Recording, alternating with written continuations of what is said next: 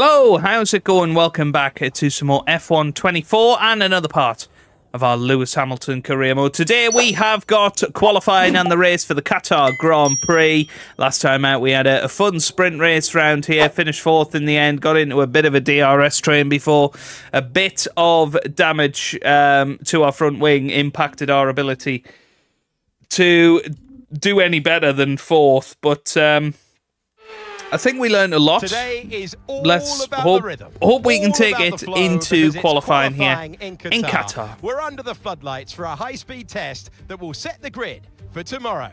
Wherever you are in the world, you're very welcome. Okay, so there he is, Lewis Hamilton now. Getting ready for qualifying. In terms of setup changes, I think maybe we could knock a couple off the front wing, another couple off the rear wing. That's probably what we've learned. Let's see what tyres we've got. So we've got the soft tyres that we were going to use in the sprint race. Yeah, that all looks good. So we've got 4 sets of soft tyres that we can use today. We're not going to be using these in the race, so I think it's worth using them as much as we can. So let's get into qualifying and see how we get on. Okay, I didn't show you the lap, but there we are. We are finished in Q1 in P4.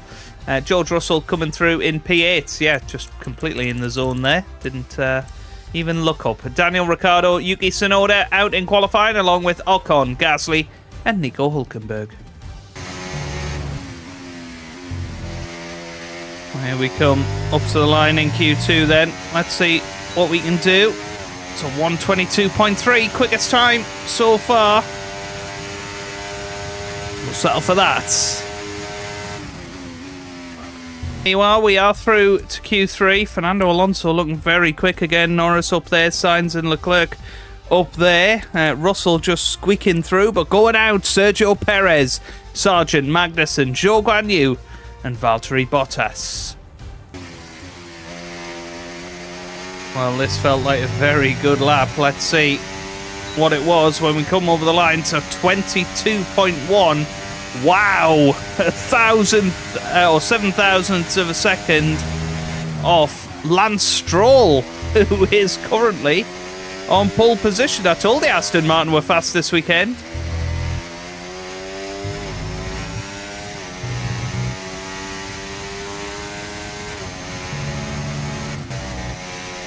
Well, I don't think we're going to make it to the line. There's only 8 seconds left. This is going to be very, very close. Fernando Alonso has just stolen it from his teammate, I think.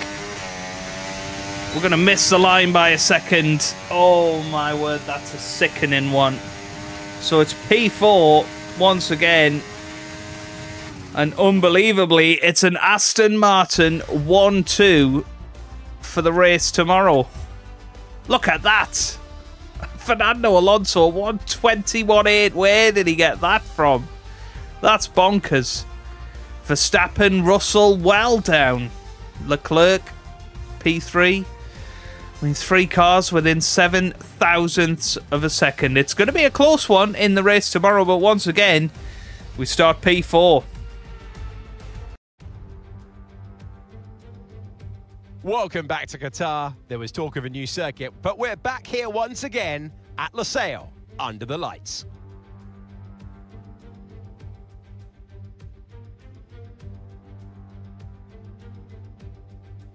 .3 miles, 16 turns, just the one DRS zone, but it's a long straight. We are in the middle of the desert. There is artificial grass around the track to stop sand being blown over the circuit, but they're still going to experience it if they go wide. It's time to see how our drivers are stacking up after yesterday's exciting qualifying session. An immense lap from Fernando Alonso yesterday puts him on pole position, with Lance Stroll alongside. Moving on to the rest of the grid, we have Leclerc, Hamilton, Norris, Oscar Piastri, Sainz, Russell, Verstappen, Albon, Perez, Sargent, Magnussen, Zhou, Bottas, Gasly, Hülkenberg, Ocon, Tsunoda, and Daniel Ricciardo fills the last spot on the grid. Which of these talented drivers will come out on top today? Welcome to the commentary box. I'm Alex Jakes. Delighted to say joining us for this intriguing race is Anthony Davidson. Well, it's an excellent sprint yesterday, but we're back to the usual format now. How do they continue what they started? Absolutely. You know, they're at one with their car. You could see that in the sprint. That's why they were successful there. And you've got to carry that through into this race today. And in a way, we've had a snapshot as well of what this driver's capable of. Okay, here we are in the race then, and as we discovered yesterday, tyre wear is... oh, hang on, we don't want that. We want this strategy. We've seen that it will be in our favour to be on those harder tyres sooner, probably, I would imagine. You know, I'm thinking even come in as early as lap 6 here. Those hard tyres seem to have good pace on them pretty quickly. So, yeah, lap 6 is when we're going to come in for those hard tyres, and then going to take them to the end of the race. But here we go. Let's see what other people have done. I imagine some of the back markers might have went hard. It's going to be interesting the first stint. No, they've gone soft. Wow. Of the tires. And they are our hardest compound of tyres, and you know they have been struggling. But it's an Aston Martin 1-2. Very interesting. Come back to the grid to line up for the start of the race. Each driver will be wanting to get the best start they possibly can, and they'll be hoping to finish today's race on the podium. Failing that, within the points. We start fourth once again. It just seems destined that that's where we're going to be this weekend. I mean, we had a very, very good first lap in Q3. I think had we got our second lap in, we could have found a couple of tenths, but I don't think we could have matched what Fernando Alonso produced. That 121.8, very, very special from him, and he seems fired up here. Won the sprint. How's he going to fare in the feature race? Here we go. It's lights out. Away we go in Qatar. It's a decent start off the grid for us. Bad start off the grid for Lance Stroll. And that means that we have got a chance on Leclerc into the first corner. Ooh, it was dicey there with Stroll. And we need to make sure that we don't make any contact. That's what really ruined our race in the sprint, was that little bit of front wing end play that we lost, and we were lucky to hold on to fourth in the end. So now it's about settling into this race, using these tyres for the next 6 laps. We know that we're going to be coming in early to switch over to the hard tyres, which hopefully should give us a hell of an undercut, but also should keep our pace consistent towards the end of the race, I think.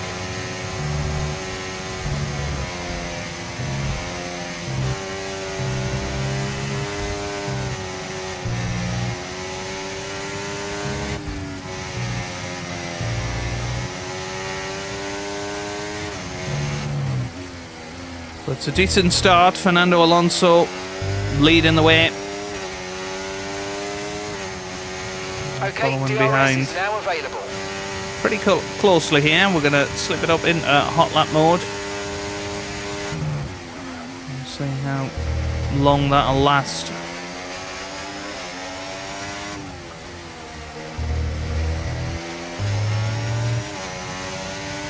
Well, DRS enabled. This is a chance The car behind on is dropping back Charles by about Leclerc 3 now. tenths a lap. Well done. And that's a great manoeuvre around the outside. And we are up into second place. Now it's going to be a case of, can we stick with Fernando Alonso?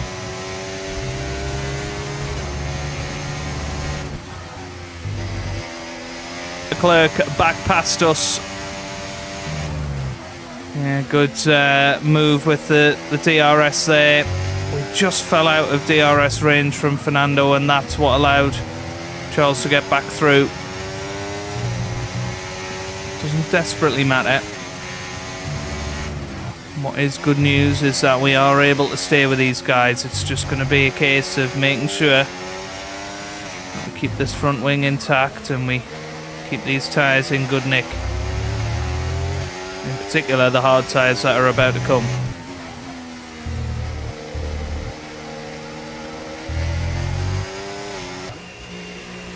Right, here we come into the pit lane then. Let's see what we can pull off here. So we are in. Hard tyres going on. Right, let's go. Come on. Perfect job on the turn in there, mate. Looks like a nice stop time. We're happy with that one. And that gives us some real clear air now. You would hope with the top three battling it out. Stroll definitely dropped off a bit. Complete. See these tyres through to the end now. You would hope with all of them battling it out, that'll give us a bit of leeway to push now and put in some fast times. We have got fastest lap of the race at the moment. Hopefully these tyres will last. And here we go, the top three have come into the pits. Let's see what we've managed to do here. So your ERS is running a bit low. Look into changing your ERS mode in the MFD for a more conservative burn rate. Or you might want to try some lifting or gentle braking to recharge. Just wasn't able to get the good times in, and now they've got better tyres and they're in front of us. So it looks like we might be consigned to fourth here.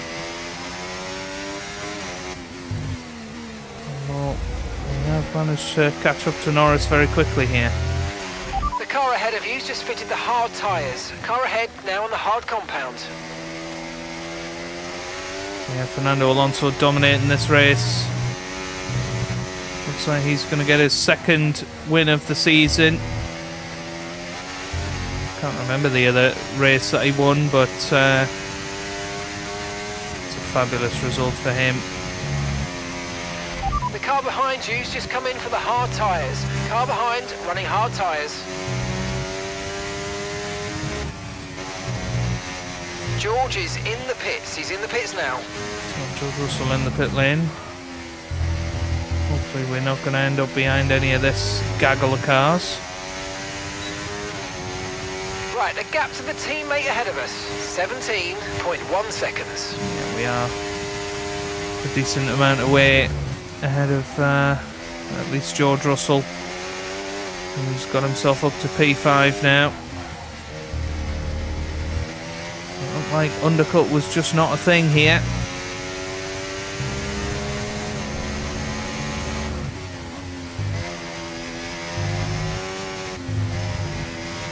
We're now hoping that these guys... directly behind you. Stay alert if he tries to come past. We're now hoping that these guys are the ones that are going to battle and we can just pick up the pieces. That's the plan anyway. Right, let's not stay behind this car for too long. We need to get past. There goes Lando Norris. He's trying it down the inside of Charlie Leclerc and he is through. That's a good move.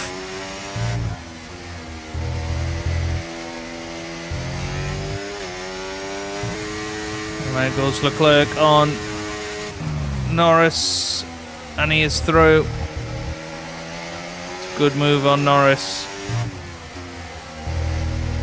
Trouble is where car number 3 in this 3-car DRS train. And the third one just can't get past the other two. But they're doing pretty well. It's getting close. We've just got to try and stay close, not do anything reckless. I think our time will come.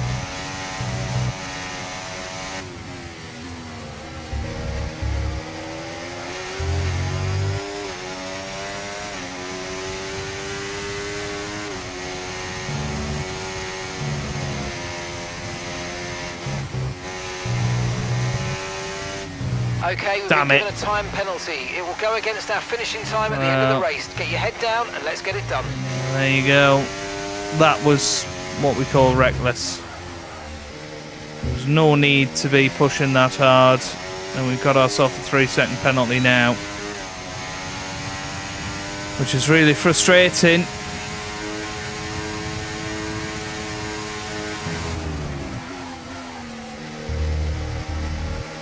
Well, it shouldn't affect where we finish too much, other than if we actually do pass these guys. That'll be very frustrating.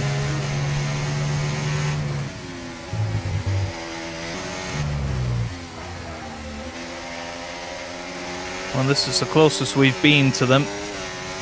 I don't think it's going to be enough to get past them. Wasn't quite what we needed, I'm afraid, but look, let's move on. Get your head down and chin up and focus till the end of the race. There goes Leclerc down the inside. Are we going to manage the switcheroo here?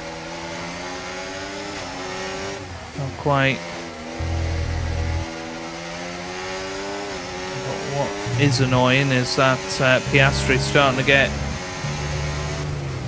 closer to 3 seconds behind us than he currently is. Goes Charles Leclerc back past Lando Norris. I've got information on Albon's Albon out. for you. They're retiring from the race. Hoping that doesn't mean safety car. That would be a disaster for us right now.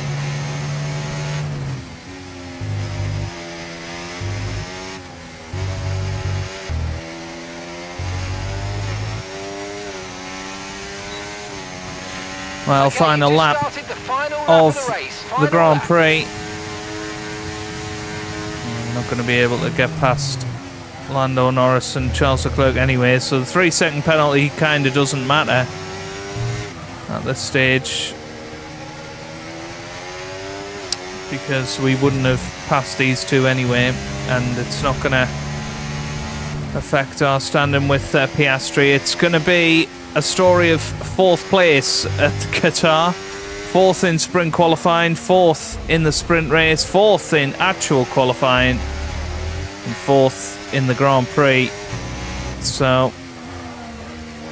I think it's the best we could do, to be honest. We tried to be a bit different on strategy by going for a big undercut. Didn't work.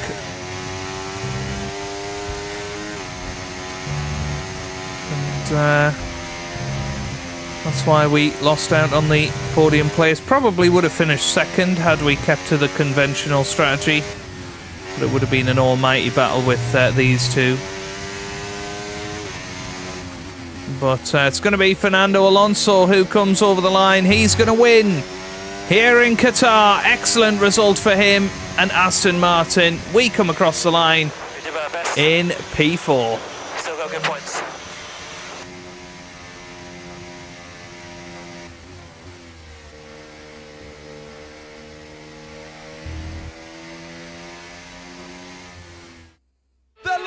Decade of hurt is over. Fernando Alonso takes the checkered flag. And it's always good to get that momentum on your side, and it's really good for your confidence as well. The more confident you are, the further that can take you.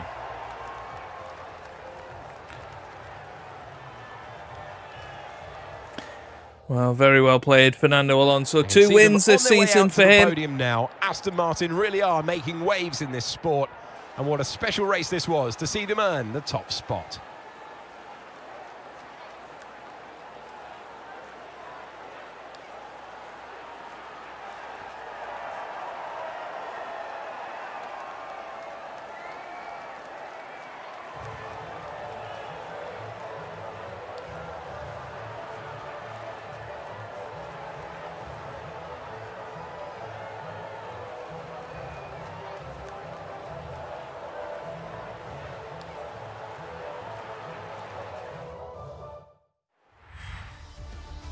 Okay, right. Well, let's push forward then. After an event like that, who knows what the sport has in store for us next time? Be sure to join us again as we continue to bring you the latest excitement in Formula One. And there it was then. Fernando Alonso wins 2.2 seconds ahead of Charles Leclerc in second. Lando Norris finished third. We finished fourth ahead of Piastri in fifth. Russell sixth, then Sainz seventh. Verstappen, very disappointing race for Red Bull, in eighth. Stroll ninth and Perez in 10th. Let's have a look at the drivers' standings then. We are now, 23 points ahead of Charles Leclerc in the driver standings. It would take a miracle for him to overtake us now, and that's a very good achievement, finishing second in the championship this year. Obviously Max Verstappen in a league of his own, and that's going to be its own challenge next season, hopefully in the Ferrari.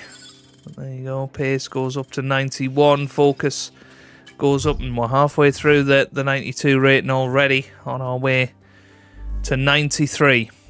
So manufacturing has increased, strategy analyst has increased now. All of that is looking very, very good. So next time out we have season 1's finale in Abu Dhabi. Always a good race to end on. Looking forward to that next time out. But let's see if we've got anything to do at the end of this episode. No, we don't. So, one final dance with Mercedes then. One final race. Can we go out on a high and win in Abu Dhabi? Let's find out next time out. If you have enjoyed this video, then give it a big thumbs up down below. Subscribe for plenty more F1 content. And I hope you guys are having a wonderful day. Thanks for watching, and goodbye.